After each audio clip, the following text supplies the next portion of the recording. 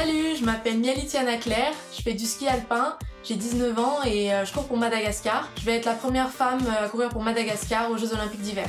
Alors je suis née à Madagascar et j'ai été adoptée à l'âge de 1 an et demi par des Français et maintenant je vis en Haute-Savoie.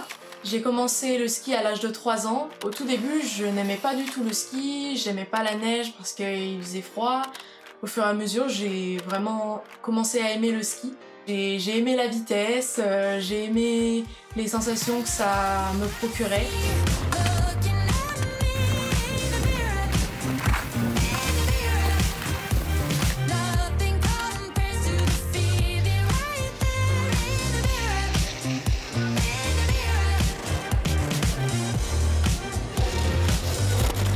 Quand j'étais petite avec mes parents, on retournait souvent à Madagascar pour les vacances de Noël. Quand la population malgache a découvert que je faisais du ski alpin, déjà ils ont été surpris parce que les personnes là-bas connaissent pas vraiment le ski, même pas du tout.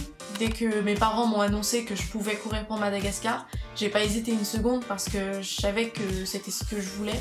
Quand j'ai décidé de courir pour Madagascar, j'ai découvert que beaucoup de malgaches me suivent sur les réseaux sociaux, sur Facebook, Instagram. Et je me sens soutenue et je me sens fière en fait de représenter le pays. Quand je suis en course, en général, je suis pas mal stressée au départ. Faut que je me rappelle au départ que c'est ma passion, qu'on est là pour s'amuser et que pour moi le ski alpin c'est pas juste descendre les pistes et voilà remonter sur le télésiège.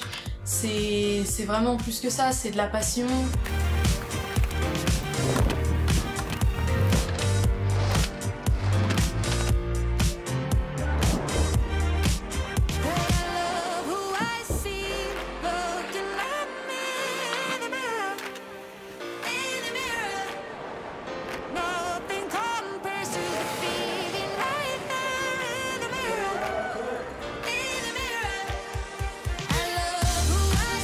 Quand j'ai été à la cérémonie d'ouverture des Jeux Olympiques de 2018 à Pyeongchang, à ce moment-là, je me sentais fière d'être la porte-drapeau de Madagascar et d'être présente pour ces Jeux Olympiques.